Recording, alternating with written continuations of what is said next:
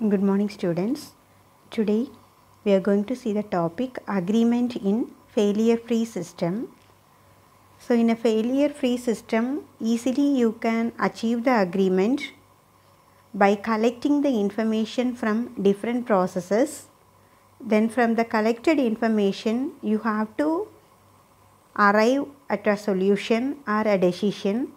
Then the decision is distributed to remaining processes in the system.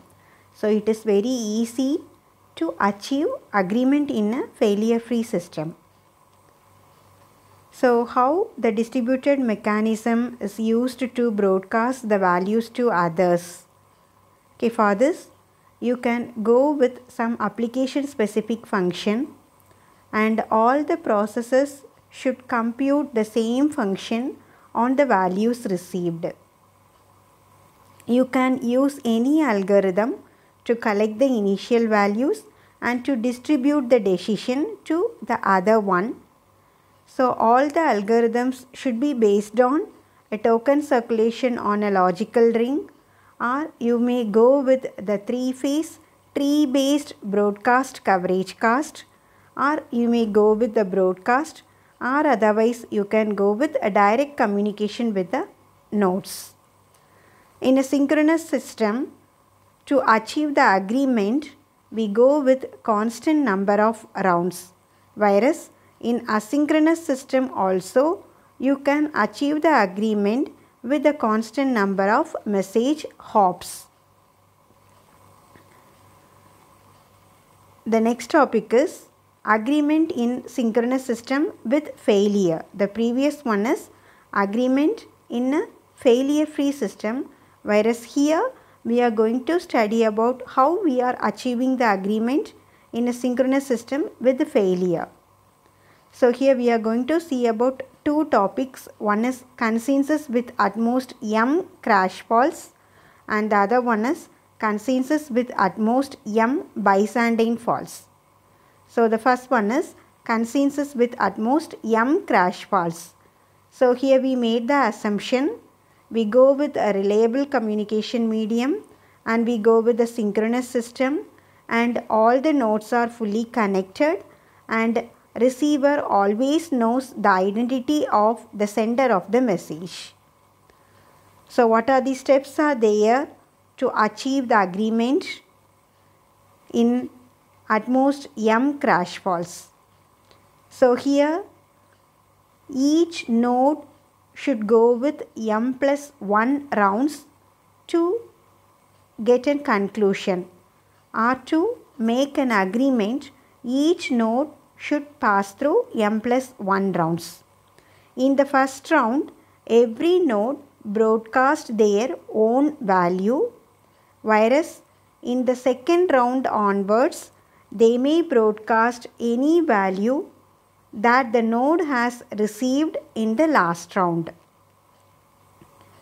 The failure of a node may occur in between when it is sharing the values with the other nodes. So at most m nodes can get failed in the worst case scenario. So if every node goes through m plus 1 rounds, then we may make sure that at least in one round all the nodes are in failure free operation and all the nodes gets every value. So after m plus 1 rounds, every node will select the minimum value. This is how we are getting the agreement. Once again, every node goes with m plus 1 rounds to make an agreement. In the first round, you can broadcast your own value. From the second round onwards, you may broadcast the new value, which value is received in the last round. It is broadcasted to the other nodes. So we assume that m plus 1 rounds, after the m plus 1 rounds, we will select the minimum value, and we are assured that at least in one round where all the nodes are acting very smart, that is, no failure happened in at least one round. And in that round, everyone gets every value, so you have to select the minimum. The second type is consensus with at most m Byzantine faults. What is Byzantine faults means? Some nodes start behaving maliciously or abnormally. So this is called Byzantine faults. So here the node may send two different values to two different nodes. In this case, whatever the methods what we have studied in the previously, they won't work, because the node sends two different values to the successive nodes. So the upper bound on Byzantine processes, we have a formula. The number of faulty processes should be less than or equal to n-1/3. So here we go with the recursive formulation. So in the first round, the commander sends its value to the other three substitutes. So in the sender we have the commander. So the commander sends its own value to all the other three substitutes, that is PA, PB and PD. The first diagram shows the malicious process, that is the commander sends 00 to PD and PB, whereas it sends the faulty message 1 to PA. It is the malicious process. Whereas in the second diagram, the commander sends 0 to all the other three substitutes. So in this case, how we reach the agreement? So in the first round, the commander sends its own value to the other three substitutes. In the second round, each substitutes relays to other two substitutes the value it received from the commander in the first round. That is, for example, the process PD receives 0 from the commander PC. So it sends 0 to the other two substitutes, that is 0 to PA and 0 to PB. But the process PA receives the value 1 from the commander. So he sends the value of 1 to the other two substitutes, that is PD and PB. So this is what happening in the second round. At the end of the second round, the substitute takes the majority of the value it received. The value is directly from the commander in the first round and from the other two substitutes in the second round. You have to consider these three values, and which one is having the majority value, it is taken as the final value. So for example, assume in the second diagram, PA is getting three values, the value 1 from PD, the value 0 from PC and the value 0 from PB. So among the three values, 0 is a majority.